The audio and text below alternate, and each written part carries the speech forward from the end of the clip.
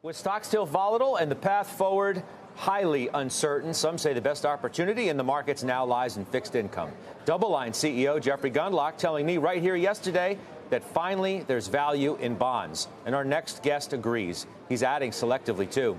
Joining us now, Dave Albrycht, Newfleet Asset Management, the president and the CIO. Welcome back. It's been a while. Hey, Scott. Good to see you. Good to see you. I mean, the sun comes out for bonds. You got to have the bond managers on, right? This is your moment in the sun. Absolutely. It's actually looking good. Value's been restored to the fixed income market. I heard Jeff Gundlach talk yesterday, and, when we saw coming into the year, Treasury yields on the 2-year last November sub 20 basis points. Now we're over 4. And, virtually across all sectors, if you look at investment grade, it went from 2 to 5%. If you look at high yield, 4 to 8.8. Bank loans up to 7.6. Value's been restored to the fixed income market. I want to ask you about, so you mentioned high yield. I want to talk about investment grade corporates, too. The degree to which an investor wants to take too much risk on the risk curve in high yield at a time when rates are rising, right? So the hunt for yield isn't as dramatic as it's been in the last 12 to 14 years because rates have been to zero. So you'd perhaps be willing to take a little more risk in high yield. How would you answer that question? So with the high yield market, you have to look at what the Fed's trying to do. They're raising rates aggressively. They're moving on inflation. They're trying to slow the economy. So we took a hard look and said, who's going to suffer from that type of move in the high yield market, or who's going to benefit in the investment grade market?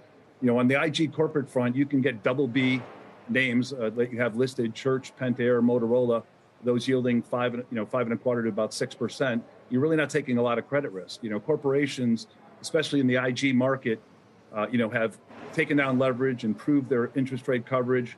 Most companies, or if not all, have termed out their debt. The maturity wall is far behind, and you have I think a nice little opportunity now to add some higher quality investment grade assets.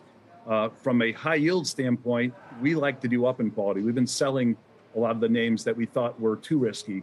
Those with like 7 times leverage, 1 time coverage that would be vulnerable to inflation and a slowing economy. Names like a Michael's Store, a Carvana would be another.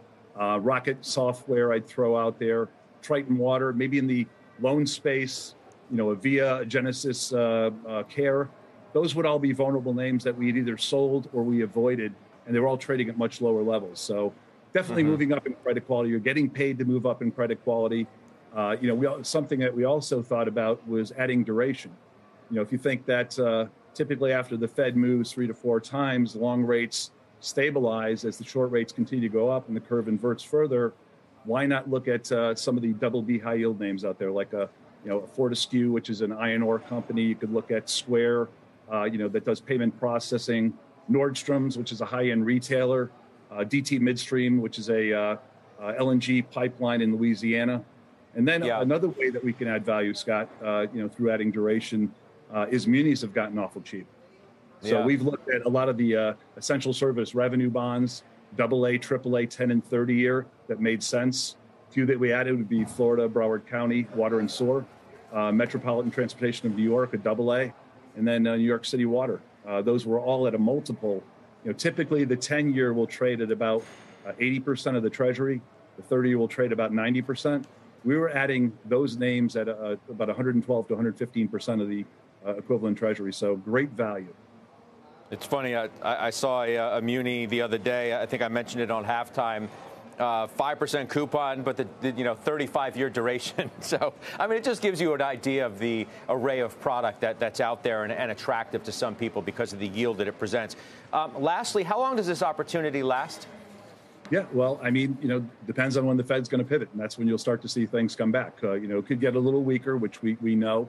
If the Fed, I think they made it pretty clear that in the summary of economic projections, they're going to move the median dot moved higher, 4.4 this year, 4.65, terminal rate. However, the economic forecast didn't really jive with that. If you looked at it, they said GDP would be 0.2 this year, and then it's going to increase to 1.2. That made no sense to me. And unemployment was only going from 3.7 to 4.4. So, we have to see if they can orchestrate a soft landing. They haven't been too successful in the past.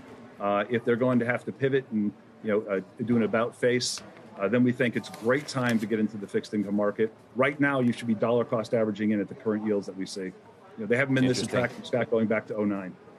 Yeah, that's what a lot of people are saying. Smart investors, too. Dave, it's good to talk to you.